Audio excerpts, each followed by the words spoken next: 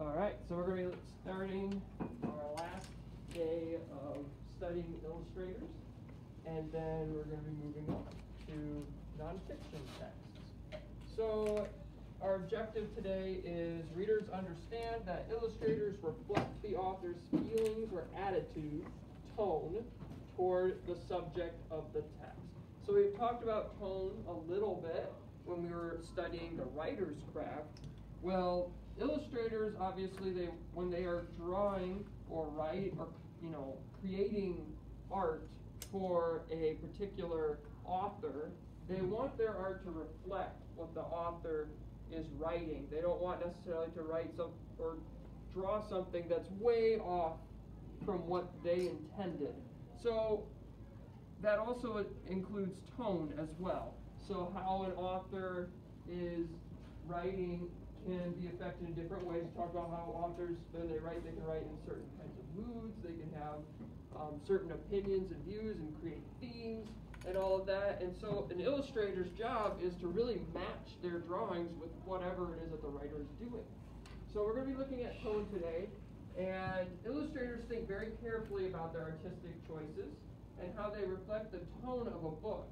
Tone is the author's feelings or attitude toward a subject or audience. And we've covered tone a little bit already, so we're going to see if you guys can remember a little bit about that as we go along. So think about the author's attitude or feelings in this illustration. So this is Destiny's Gift, pages 11 through 12.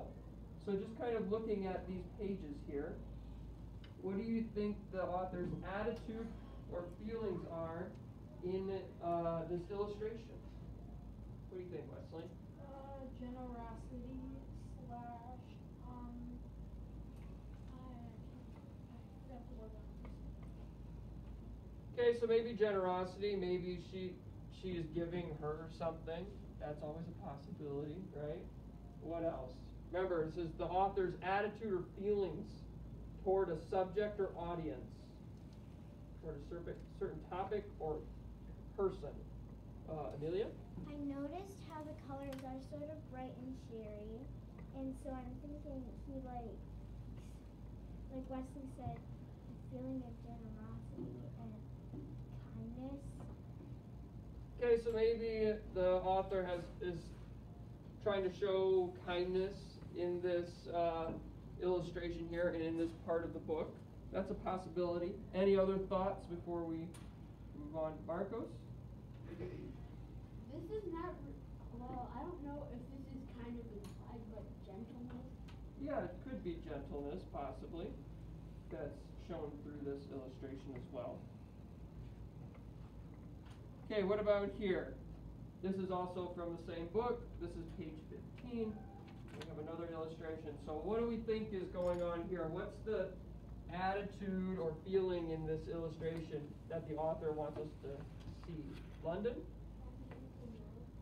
Okay, so happiness and love. Zoe? To me, it kind of like when I first saw it, it looks like the little girl is kind of sad. Yep, it kind of looks that way, that maybe she's sad and she's being consoled by these two other people. Lila? Okay, yep, that could be possibly it. Marcos? Joy. Maybe. I need context to sort of figure it out. In some ways, yeah. You could obviously get context, but we're just focusing on illustrations. Is really all we're focused on in today's lesson. Wesley? Gentleness, kindness, and there's one word that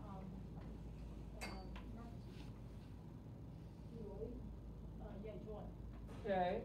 What about, so I think maybe the illustration has something to do with family. That could be that showing maybe togetherness would be another thought that the author is trying to support or show their attitude toward, that they must think that families are good or being together is a good thing.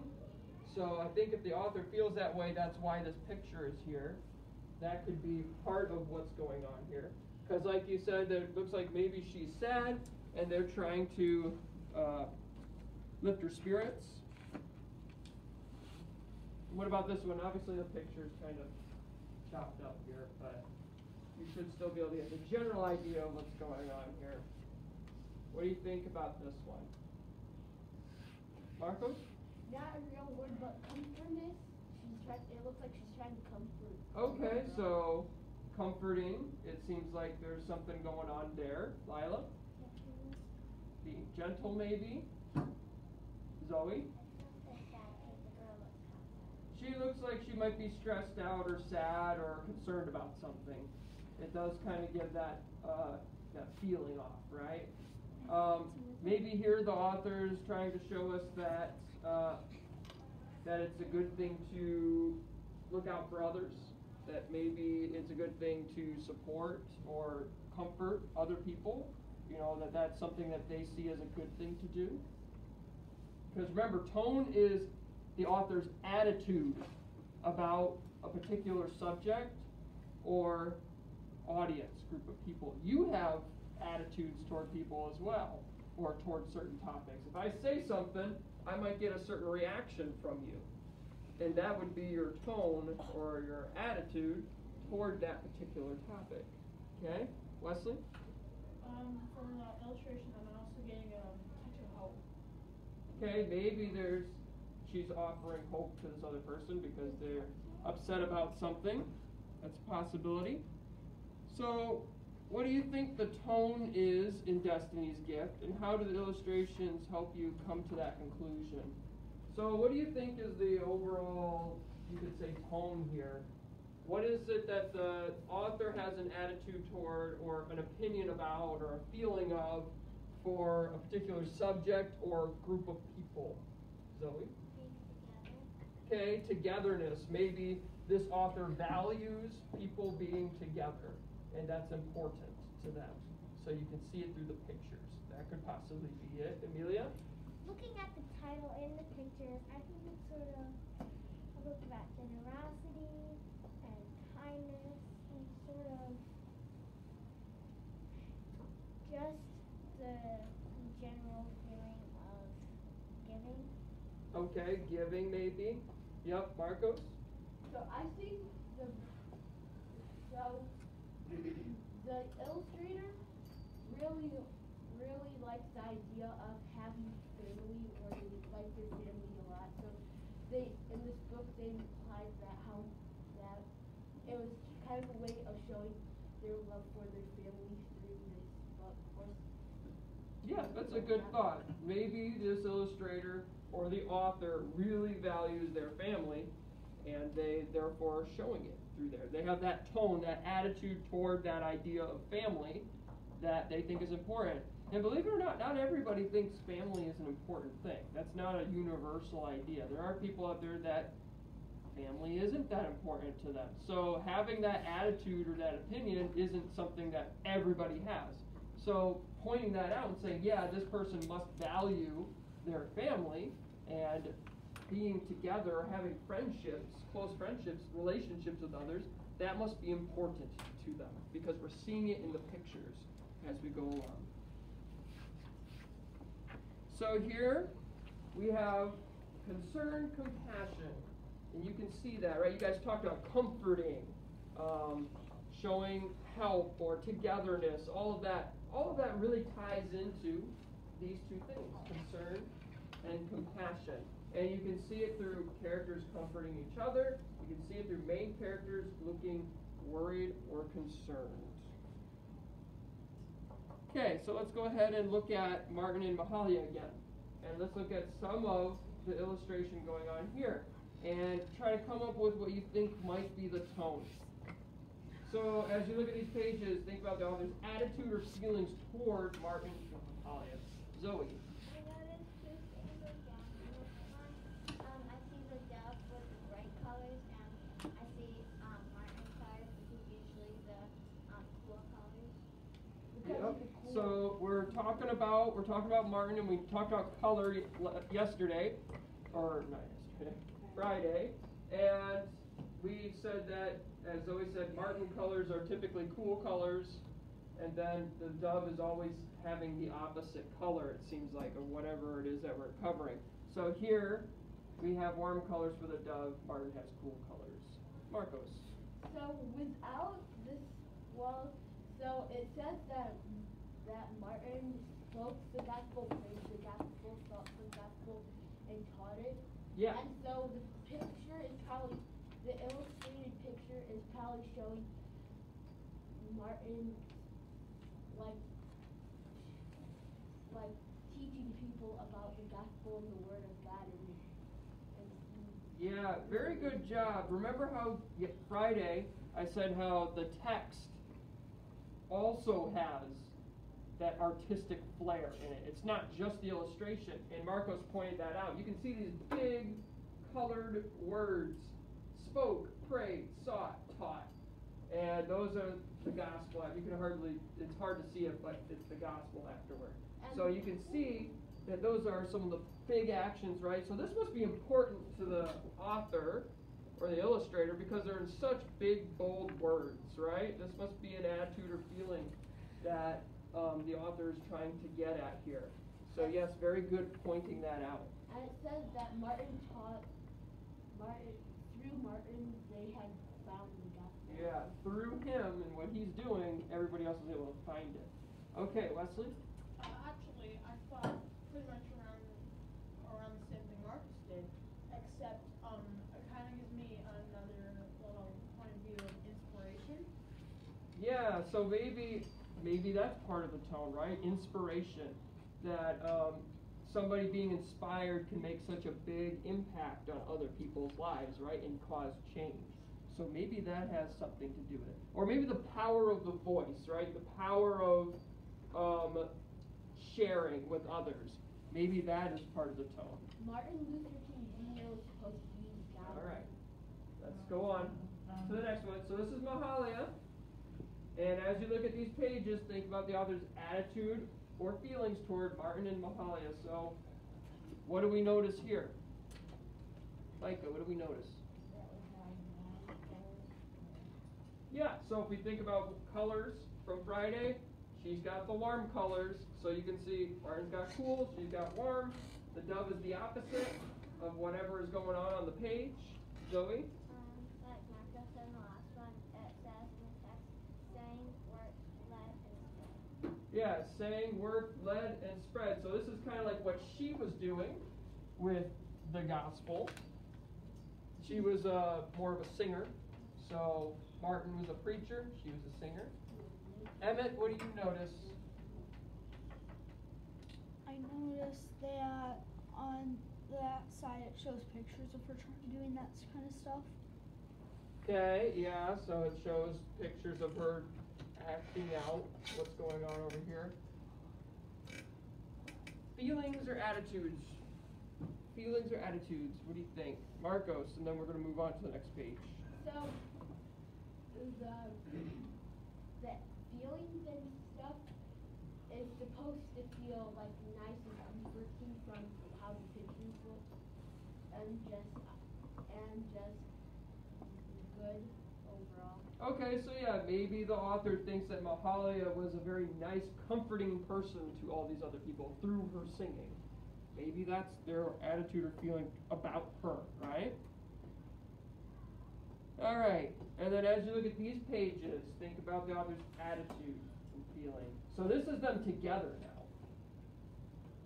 And I believe this part of the story is supposed to be when Martin is speaking to an audience at Washington, D.C., and he gives his I have a dream speech. So I believe that is where this part of the story comes in. So that's why they're both together in this particular moment. Wesley? I noticed something about the dove this time. Yeah. What do you notice? This time the dove is actually a mix, so it's kind of more of Mahalia's colors than Martin's colors, and on the outskirts it's more Martin's colors than Mahalia's colors. Okay. Yeah, so because they're both there, we're getting a mix of colors. Yep, because remember, she's warm, he's cool, and so now they're both there together, and you can see that mix going on. All right. What else, Zoe? I see a thing in the text that says study as a train, and then I see at the bottom of the text, tell them about your green card. Yeah. And what do you think about this cool word, and then we have red colored words? So we know this is probably Mahalia speaking because it says Martin, and Martin probably wouldn't refer to himself if he was speaking, right? Nobody really refers to themselves Not out loud, usually, at least. unless Come you're on, encouraging Amelia. yourself, I guess. You can do it. But so this is probably Mahalia. So what do we think about this up there, Emmett? It's Martin speaking. It's probably Martin speaking, right? So we can even see that when Martin's talking, it's probably blue, and then Mahalia is It also probably says red. Mahalia Yup. right before. Okay. Anything else about attitude or feelings in this illustration, Marcos? So I think Mahalia is, her characteristic is supposed to be more like welcoming and comforting, and Martin is supposed to be more encouraging and inspirational. Okay. Yeah, so maybe that could be the case. She's more of a comforter and he's more of an inspirer. That could definitely be the case. They both are using the power of what, though? What do you notice? They're both using the power of what? Power of their what? London?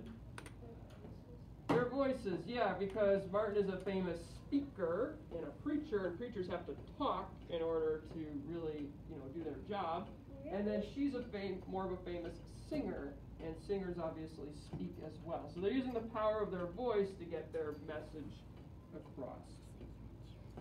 So what do you think the tone is then, before I show you what the book believes the tone is? So what do you think the tone is? We've kind of danced around it. You guys have talked about it a little bit. So what do you think, Lila? Courage? Yeah, could be courage, right? Because it's during the Civil Rights era, so if you think about the context, there was a lot of pressure against them. So courage could be part of what's going on here. Emmett? Being able to talk out loud. Okay, being able to speak with power maybe. So something like that. Inspire, that could be something. Zoe? Truth? Yeah, speaking the truth. Marcos? So it's supposed to be like happy and kind of encouraging and stuff to speak up for yourself. Okay, happy and encouraging to speak up for yourself. Like you'll feel better, is that what you mean? Like Yeah. you'll feel better if you do stand up for yourself? Yeah, that could possibly be it too. So here they use celebratory, awestruck, optimistic. Optimistic is like encouraging, right? And then awestruck to be amazed, and then celebrating something. And so celebratory, they use powerful words in the illustrations. So Marcos pointed that out with the color, right, in the text. So powerful words in the illustration. Awestruck, ripples moving outward in circles from Martin and Mahalia. And then optimistic, bright colors is where they're getting that idea from. So I think you guys did a pretty good job. You didn't use exactly their words, but you used words that were fairly similar to what they used for tone. All right, so when you read today, notice how the illustrations show the author's feelings or attitudes toward a subject or audience. And then write down what you notice in your mini lesson response. So every author uses tone. You just got to look for it. Every author is writing with a certain kind of feeling or opinion that they have. Tone is harder to find than mood, right? Because we covered mood already. Mood is very easy, right? It's just kind of like in the moment, what do you feel? Do you feel scared? Do you feel like mysterious? Do you feel nervous? Do you feel happy? Do you feel angry? Mood is very easy. Tone is harder to discover because it is an opinion. It is a viewpoint. Okay, so you have to look a little bit harder when it comes to that, okay? So as you're reading today, whatever text you choose, see if you can find the tone that the author is using as they're sharing their story with you as you read, okay? All right, and then you have your task list up there to go through as well. So you guys can go ahead and start